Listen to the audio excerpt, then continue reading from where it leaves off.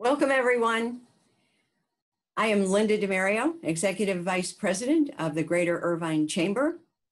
And when we launched this amazing forum 6 years ago, we did so with every expectation that it would be the highlight for the trade and international community in Orange County, that it would be the biggest opportunity that we could create for our colleagues to come together, share expertise, and learn from one another.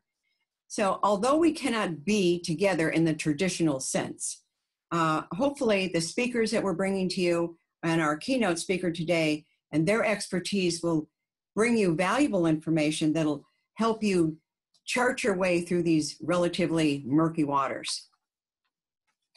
Before I get to our keynote speaker, I do want a very special thank you to go out to those colleagues and those sponsors that stayed with us and have been with us, in some cases from the beginning.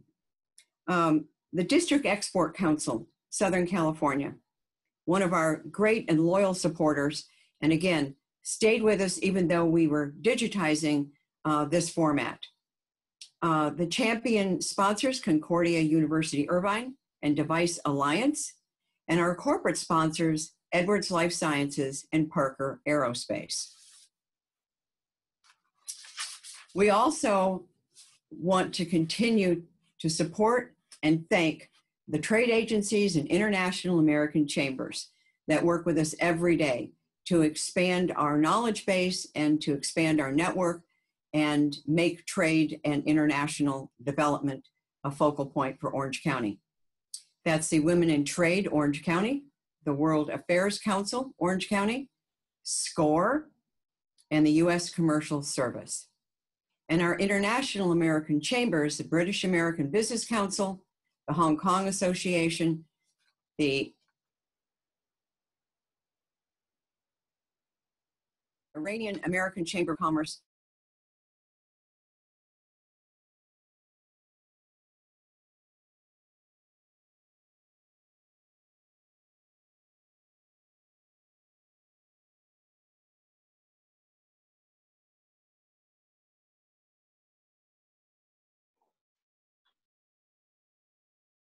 All right, everyone, we're going to give her a few more seconds to see if her internet clears back up. And if not, then I'll continue with the presentation until she can reconnect.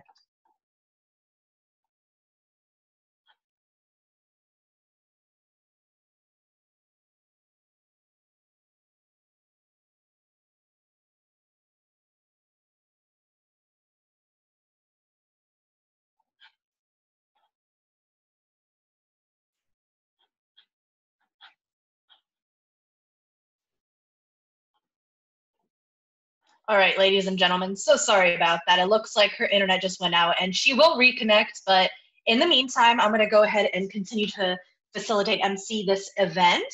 So to leave off where she was, we wanted to just thank our partners, including all of the ones she mentioned before, and also Maple Business Council of Southern California and the Vietnamese American Chamber of Commerce. This event really isn't possible without the support of our partners. So to them, we really owe our gratitude and the gratitude of our business community.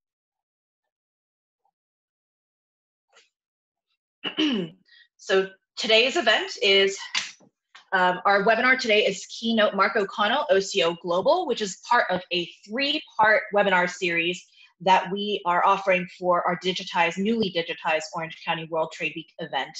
Yesterday, we had our trade and export overview hosted by the U.S. Commercial Service. We had a few technical issues, kind of like how we have today, but they delivered a lot of really fantastic information, and we expect that information to go out to our viewers from yesterday, so they will have access to that shortly. Tomorrow, we'll have our panel. So we have some really, really great panelists that we're going to be joined by to talk about a lot of what's going on in the international landscape, including Brexit, the China tariffs, and USMCA. We'll also do a presentation of the Exporter of the Year, the Partner of the Year, and our Global Leadership Awards. So definitely tune in, and if you're interested in attending and you haven't registered yet, please make sure you do so at bit.ly/OCWTW 2020.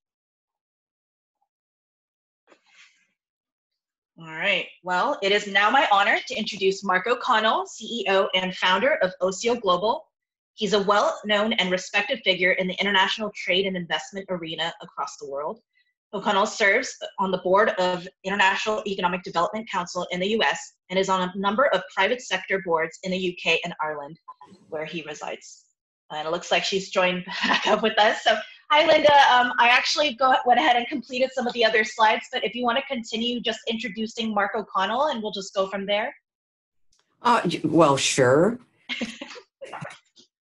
Where'd you leave off? I've just started with my introduction of Mark, so you can start with his bio and everything. Okay. First of all, I have to tell you that this is a great personal and professional pleasure for me because Mark and I have known each other for over 20 years, I believe. We met when we were just in grammar school. O'Connell's work in international trade and investment spans over 20 years.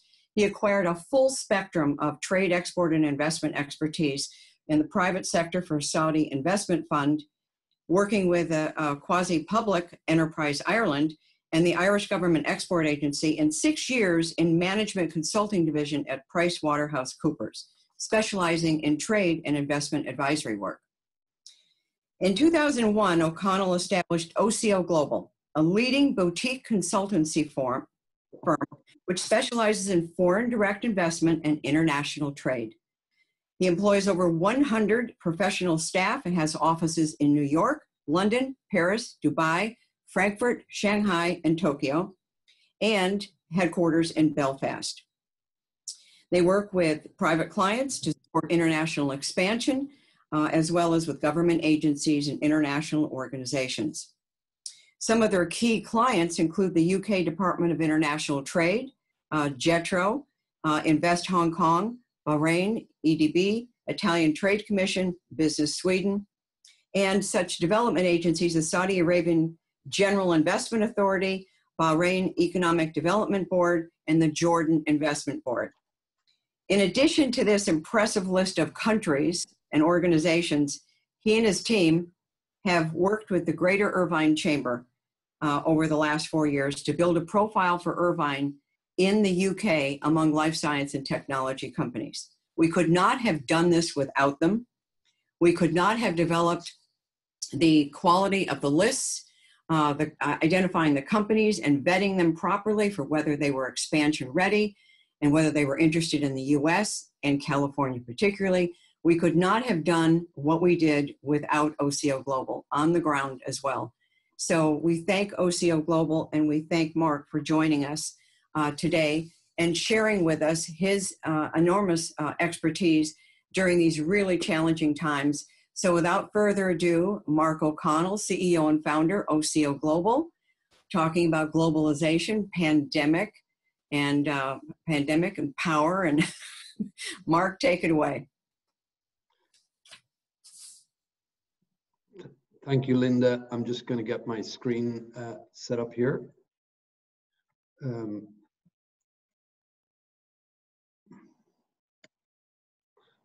Okay.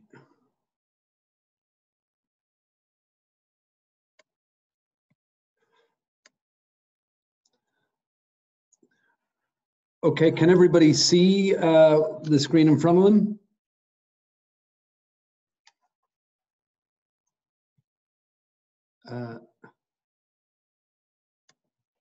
Yes, sir, you're good to go.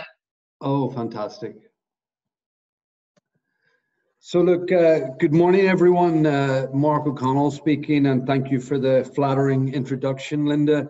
It's really my pleasure to be joining you this evening at my time from Belfast in Ireland. I'd much rather be in sunny Southern California addressing you in person. But hey ho, that's the life we're having to lead these days. So I'm going to canter through. I've got about half an hour with you, and then I think we'll have some questions and answers moderated by Linda. My theme is pandemic, populism, and power, and it's sort of the impact on globalization. It's a bit of a tongue twister, and jointly conceived by myself and Linda a few weeks ago as we tried to confront the very different economic landscape that we thought we'd be facing into when we planned the conference some months ago.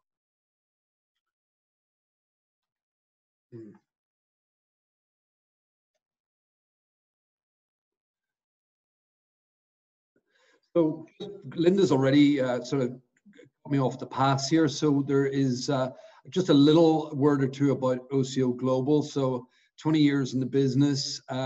We're specialists in international trade and foreign investment. Our clients are government, regional agencies who are trying to attract investment, foster trade internationally. And we also work with private clients, helping them with their international expansion challenges. You know, as I say, we're of a reasonable scale now. We're 100+ staff. We're also present in LA, and I think one of my colleagues is dialing in from there. And we've got truly global experience in all continents and maybe 80 countries at this stage. I suppose the problem we solve, if I can define it that way, I mean, the world was complicated, is getting more complex. Leaving aside the pandemic, we have disruptive technologies, we have shifts in supply chains, we have rapidly emerging markets, regulations to keep up with, and it's difficult for you know, government agencies, not to mention the private sector, to keep on top of all this stuff. And we are kind of the intermediary, the independent platform which connects buyers, suppliers, and intermediaries. We're sort of present in 17 locations worldwide. We have the gray ones are our own offices, and the others are sort of partner organizations that we work with. I suppose the point of this is we are in these places so you don't have to be. And we are the eyes and ears of our clients on the ground, particularly at a time when travel restrictions are in place. Very proud to say that, you know, we've been with Linda and the Chamber team from the very get-go. I was privileged to be able to speak at your inaugural conference 6 years ago.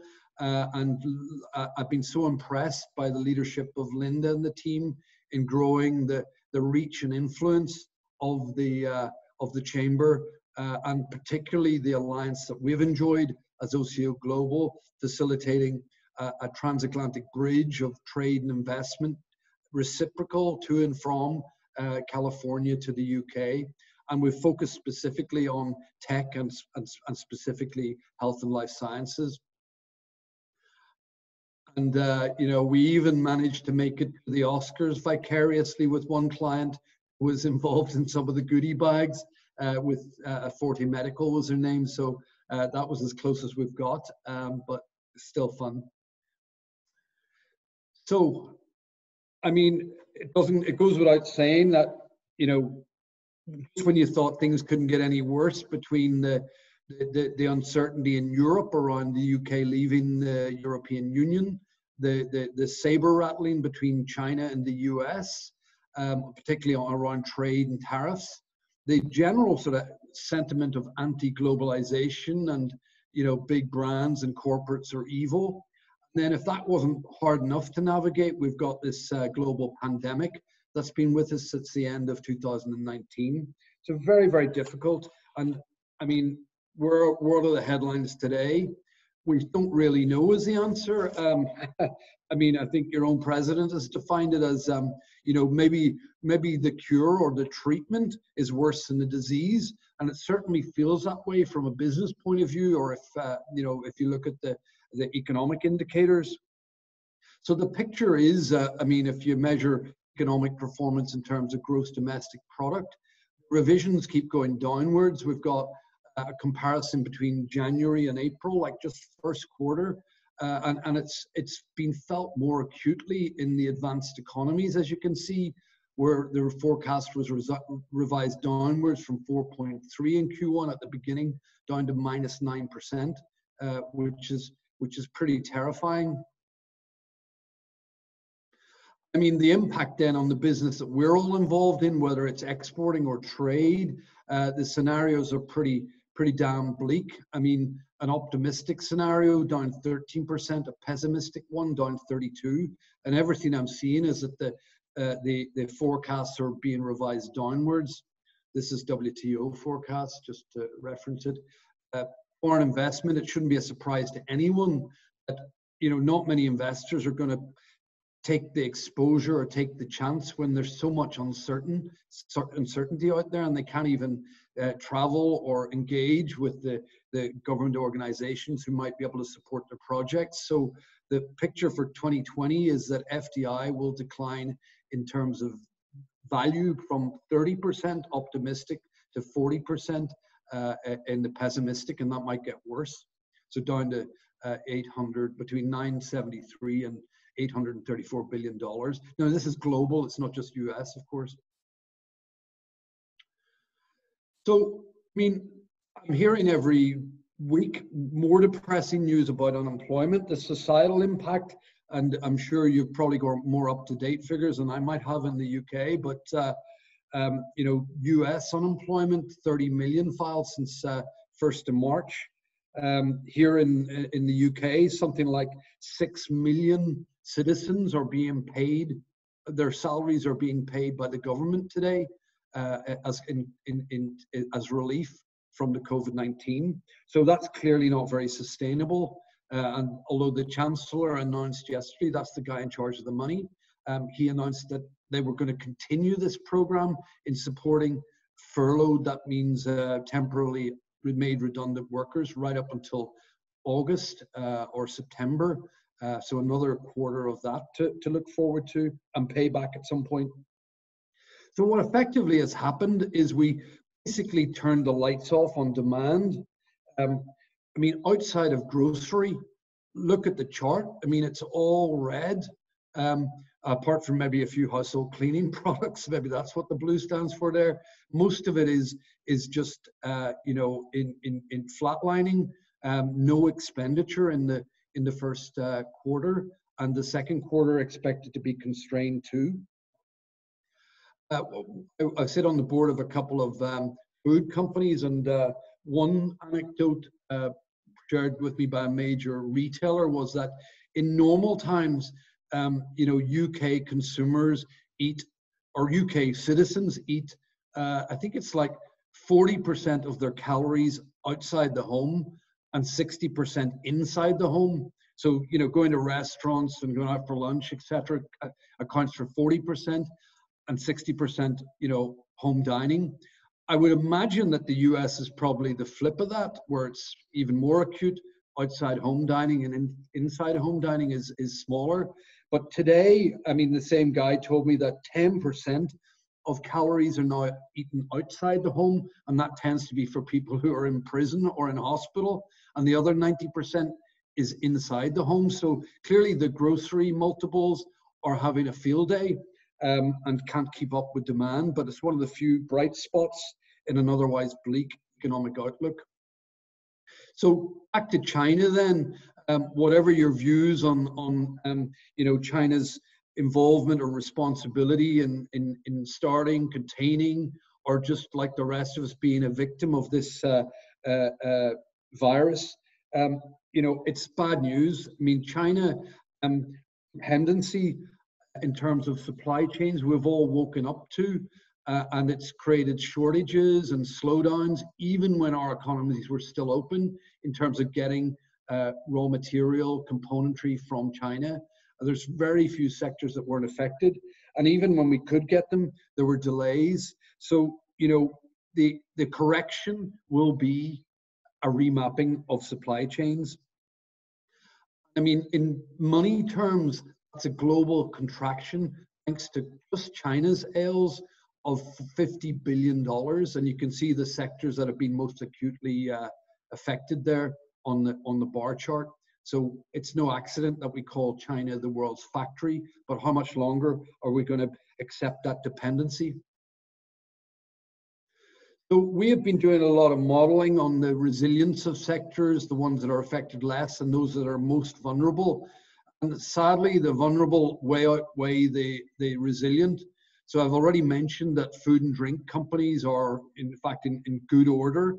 I'm not including restaurants and hospitality clearly in that box. And everybody, you know, whether it's connected health to PPE, personal protective equipment, and health services are booming. Financial services and obviously e-commerce and all related digital payments are neutral to good.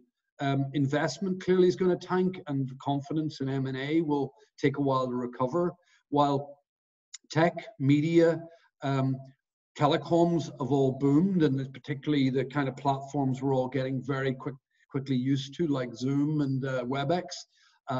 You know, Christmas has come early for them.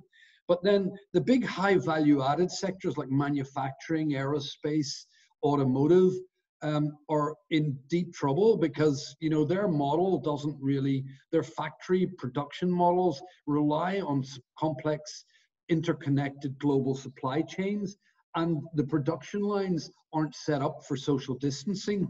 So those industries are going to take a while to recover and come back. And then there's other industries like travel, hospitality, and leisure. Look, frankly, I wouldn't like to be holding stocks in any of those. I think they're in for a serious correction. Energy and infrastructure is a game of two halves. Clearly, on the energy side, we've got the alternatives and carbon neutral, which are likely to grow. But oil has taken a real tough adjustment in price thanks to the lack of demand right now. But we go a little bit more specific into some of the winners and losers, I suppose. And I've mentioned e-commerce before. So in particular, home delivery of food, clothing, essential items has seen a massive surge, like almost 70 or almost 80% growth in revenue since March. On the connected health side, not just the remote medicine that is already taking on and taking off, but adapting healthcare systems to be able to treat people remotely, to isolate, and to quickly scramble vaccines and treatments and protective equipment is really boom time at the moment. And finally, if those of you who have kids will understand how important the resilience of the education sector will be to be able to teach kids directly. And it's not just children, it's obviously the universities and third level academic institutions have had to adapt quickly to non-classroom based learning. And I suspect some of it will never go back completely to the way it was. So moving on then, I'll just open up quickly, and I'm sorry if you can't see it, it's pretty tiny text, but there's something like, I'm going to guess, 8 countries on here. And obviously, we want to be in the countries that are green, where the curve is flattening. And there's quite a variety there, from Estonia to New Zealand to Iceland, whereas getting there in terms of peak or almost past peak, Germany and Switzerland and Denmark. And then those countries, unfortunately, where we're sitting in the UK or where we're sitting in the US, may not have seen their peak yet. Now, I mean, people are looking for patterns in this data. I mean, is there any correlation between the hot countries and low infection rates? Is there a correlation with low population densities or less urban sprawl? So it seems that Africa may have got off lightly. Perhaps those two first reasons would explain that. Autocratic countries, that where martial law can be imposed quickly, like the Philippines or China, where nobody messes with the state and there's only one, version of government. So have they managed to contain this quicker because of the lack of freedoms? Or my favorite one, which my wife came up with last night, was countries run by women, like New Zealand or Germany or Finland, seem to have contained and come out of this fastest. So I'll let you draw your own conclusions, but I kind of like that one. So moving on then, I mean, globally, I think we are hopefully through the peak of this. And if you look at the direction of arrows, they're going horizontal or downwards, with the exception of India. So, I mean, it's horrible. The scale of this is unprecedented, but we may be seeing some rays of hope here. And then back to the central question of this seminar or webinar. will the effect of this pandemic, and for that matter, the populism politics that preceded it, be the end of globalization with countries closing their borders? That's the question I'm going to attempt to address in the second part of this presentation. So my sense is that, you know, if history is a teacher or informs our view, we've got to look back to the period pre-Second World War, when there was a depression caused by austerity and scarcity, and many governments put in extremely kind of onerous and challenging austerity measures and protectionisms and nationalisms, which in fact precipitated the Second World War. Now, what happened afterwards is interesting because many of the Western countries then embraced opening up trade alliances to rebuild their economies. I'm thinking about the common market in Europe. I'm thinking about the Bretton Woods Accord. I'm thinking about NAFTA and other significant FTAs. So rather than closing down, people started coming together. And I hold out hope that this pandemic may in fact bring us closer together. Trying to go it alone and solve it on your own is not effective, because the pandemic respects no borders, and companies and countries and policymakers are going to have to work together to contain this for the global good. However, we know that there are going to be some reconfigurations of supply chains to reduce dependencies, so we're not singly dependent on one country or one provider.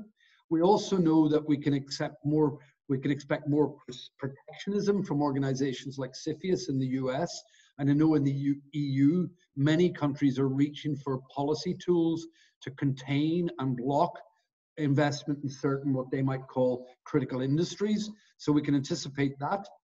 And then Asia itself is going to have to bring some of its production closer to its customers in US and Europe, because there's no way we're going to accept that level of dependency going forward. So that potentially presents an opportunity. And I think the buzzword, I heard a German manufacturer say it in one of our previous webinars, the buzzword of 2020 is going to be reshoring and nearshoring, forgive me.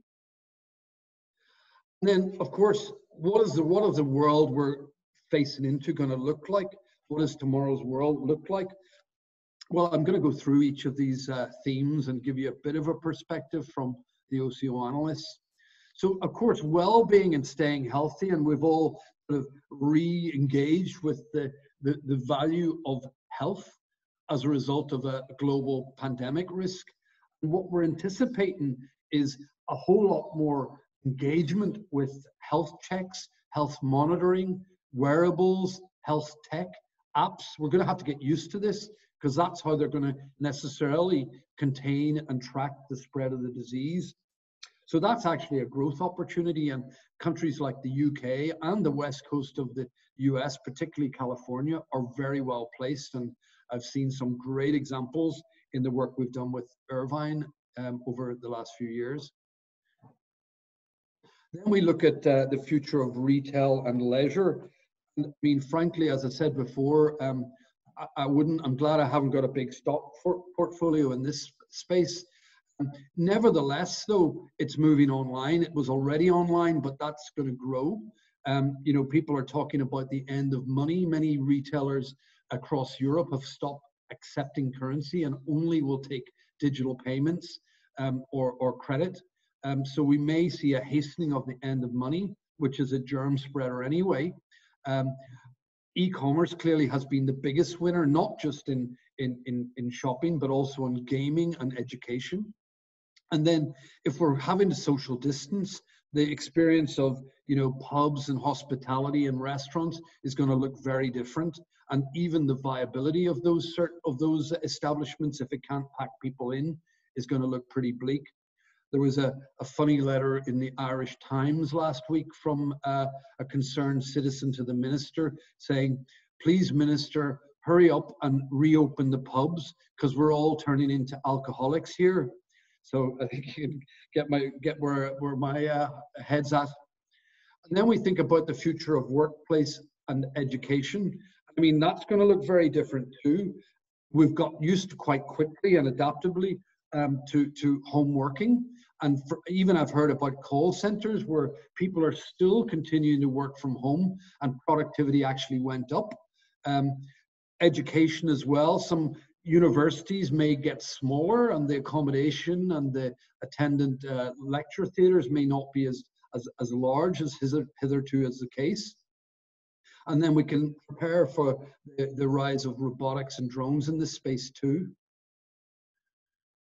Then there's security. I mean, you know, let's get ready for privacy invasion. You know, and it's already starting to track. I understood that in Korea, a lot of extramarital affairs were outed when they started tracking people through their phones to avoid the spread of infection. So I don't know how many of us would be ready to sign up for, you know, tracking of all movements, but it may be governments will impose these conditions on us, not to mention, you know, screening us for temperature and sickness as we come in and out of buildings. And of course, that will be opportunity knocks for the cyber crime and hackers who will be able to harvest and manipulate and abuse some of our personal data. I'm not just talking about the insurance companies. So moving on, you know, transportation, I mean, has had the biggest hit of all. I mean, whether it's, you know, public transport systems, airlines, you know, we're seeing a huge explosion in cycling and walking to work or walking around town. But I mean, again, massive corrections in the airline industry. Even arguably some of those organizations may have to be nationalized to survive. And the environment has been a massive winner in all of that. So then moving swiftly on to operationally, what will it mean for those of us in business and in commerce? Account management, it's almost like poor taste to be soliciting new business at a time when businesses are trying to survive. So the best examples and best practices, whether you're looking after your existing investors or your exporters, are not to talk about expansion, but to talk about resilience and what interventions can be made to keep the lights on. Also, we're seeing, and these are positives coming, these are a few examples in the UK, where companies and competitors are collaborating to fast track drugs, therapies and treatments and equipment to combat the virus. And there's plenty of examples of cross-border cooperation too. We had on our annual OCO conference early last week, a great example of an Irish forklift truck manufacturer who had repurposed part of their facility to make ventilators where they can split the flow and be able to serve 2 or 3 patients instead of just one. So as they say, necessity can be the mother of invention, and there's some great stories out there about resilient firms. On trade in particular, with a number of projections. First of all, of course, governments are going to encourage more self-sufficiency. So we may see a retraction and a regionalization of trade so that we're not as exposed to, you know, air miles and very distant suppliers and buyers.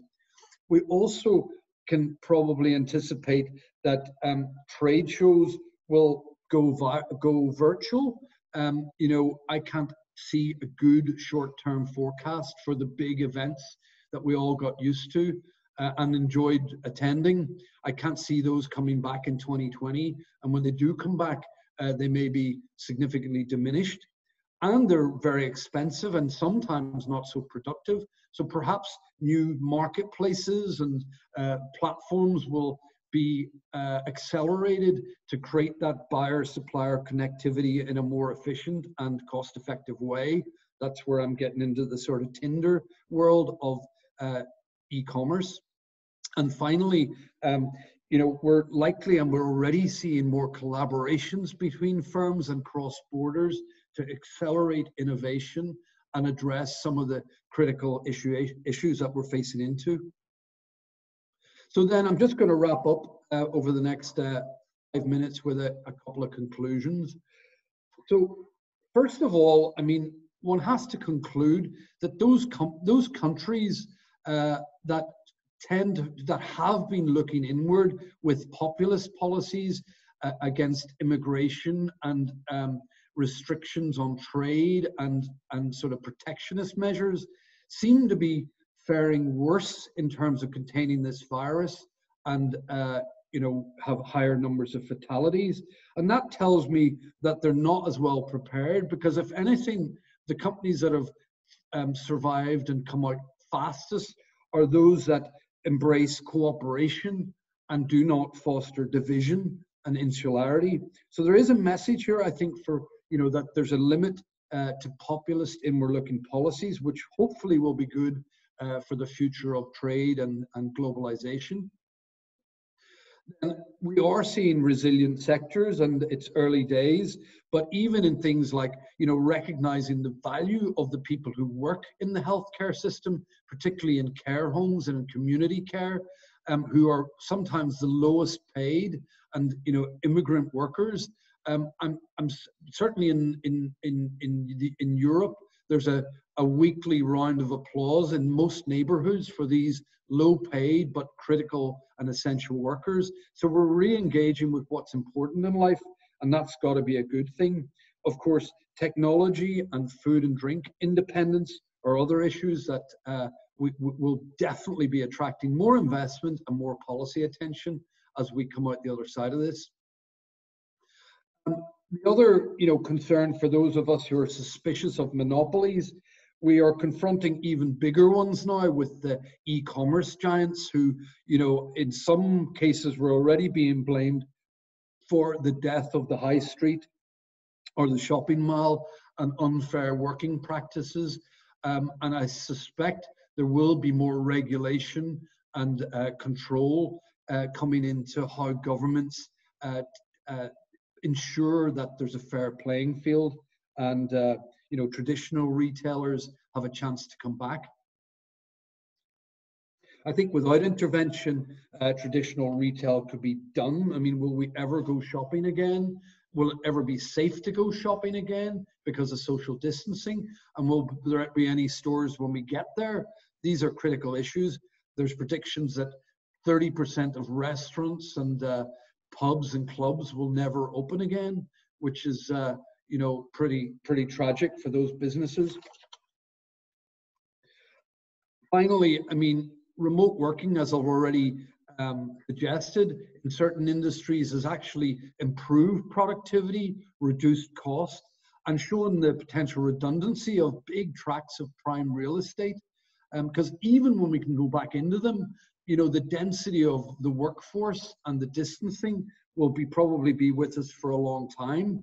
And then it begs the question, the rent per square feet and the rent per employee gets, unattractive and unsustainable. Never mind the fact that, large urban concentrations of people are going to feel like a perilous situation, whether it's metros or subways or huge crowds of people all jamming into the lift. I think we can expect major corrections in that space. And then I've mentioned it already, but the buzzword will be, reshoring and onshoring. So we can expect China and Asian investors coming west. We can expect US firms retreating from some of these low-cost countries and getting nearshore or onshore.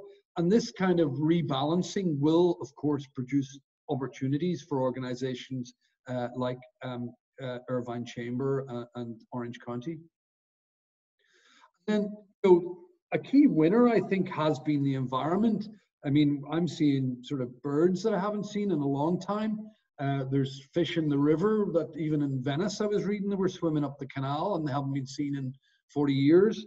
And we're all recognizing that sometimes our cities, or we're putting a value on public space and nature, which has been sort of underscored by our isolation. And I hope that some of the sort of movement that we've seen from environmentalists over the last 20 years will be taken a little bit more seriously now, not in spite of, but thanks to the challenges we've incurred through the pandemic. And I mean, look at this. I mean, will we ever be, living in, highly dense urban environments again, where infection rates, if they persist, this is going to be lethal. So how do we sort of redesign the sort of urban living footprint? And it probably doesn't look like the picture on the right-hand side anymore. So look, I really appreciate your attention.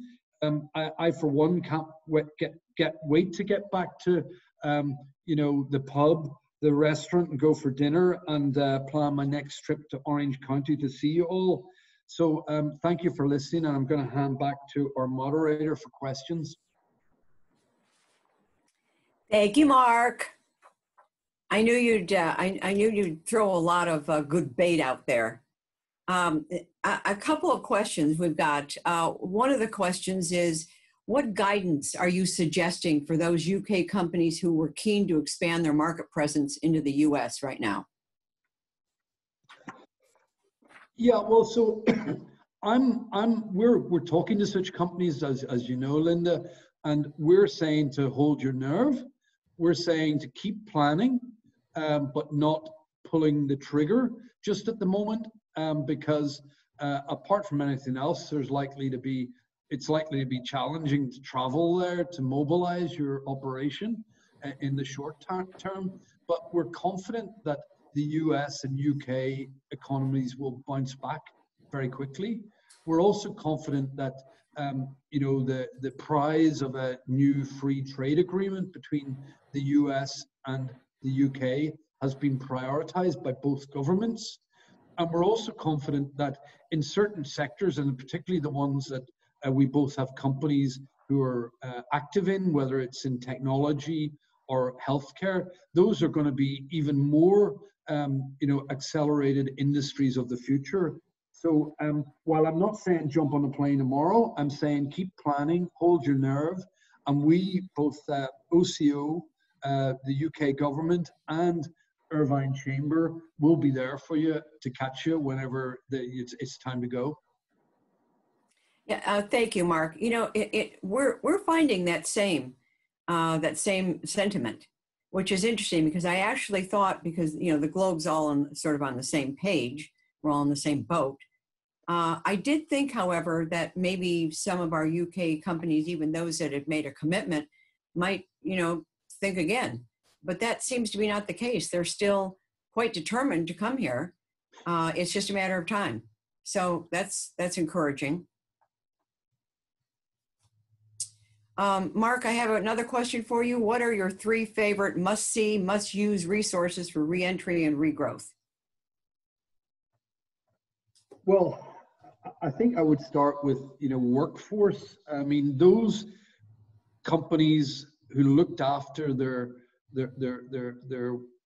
talent, their workforce well through this unprecedented time will be the last one standing. I would say they'll have resilience in that they handle the situation and their staff well. Motivation and morale will be good, and they'll be able to get back to work faster than most. So that's the first point. I mean, if you haven't got the team in place, you're unlikely to be able to recover fast. The second one is that, spread is important. I mean, not having all the eggs in one basket in a particular market, whether that's domestic or in a particular sector or channel, that is clearly a resilient strategy. And the third one then, as I've mentioned in the keynote, is ensuring that you kept your arms tight around your existing customers, even if they were going through difficult times, whether it's in supply, in getting paid, in being able to operate normally. Those organizations that kept close and were empathetic to the challenges their clients faced will have a client base when when the lights come back on. So those would be my top tips. Thank you, Mark. Another question, with the growth of e-commerce spending, do you see certain geographic jurisdictions benefiting more from this than others? For example, where buyers are exempt from sales tax? Yeah, I think that's one of the great injustices of the e-commerce boom, because the people who are in the bricks side of the economy as opposed to the click side of the economy have much more onerous rents and rates. The US term I think is sales tax and property taxes to pay. So it feels like the playing field is uneven to start with. And then when you get into VAT on top in certain categories, it makes it almost unsustainable. So I would hope that the huge uptick in e-commerce is going to expose some of these inequalities and hopefully level the playing field. Because, I, for one, would think it was a tragedy if there was no more bricks retail and we were entirely reliant on the e-commerce giants, because clearly there's a huge, customer experience in being able to compare and socialize and enjoy the shopping experience. But there are certain categories of goods which, frankly, are never coming back to the high street or the mall. Mark, a couple of quick questions before we are going to have to turn the page here, but we have a question about masks. Masks have been in high demand, and we've had some supply chain problems. And this person is asking, does it make sense to get into the manufacturing of masks as a new business? Based on what you shared, is that something we're going to be doing for a while? Yeah, well, one of the ironies that we've all learned, particularly the Western countries, is that the biggest and almost the sole provider of PPE, personal protective equipment, which includes masks and gowns and aprons and hair coverings, almost the global monopoly is China, and therefore, and one specific anecdote, we know a company that pivoted from making window blinds into masks within the last 8 weeks in the UK, and they're now making 3 million a week. And they told me, and this is fasten your seatbelts, they told me that they were able to produce them for a third of the price that China produces them. I know, staggering, but obviously China is taking advantage of global demand, and prices are highly inflated.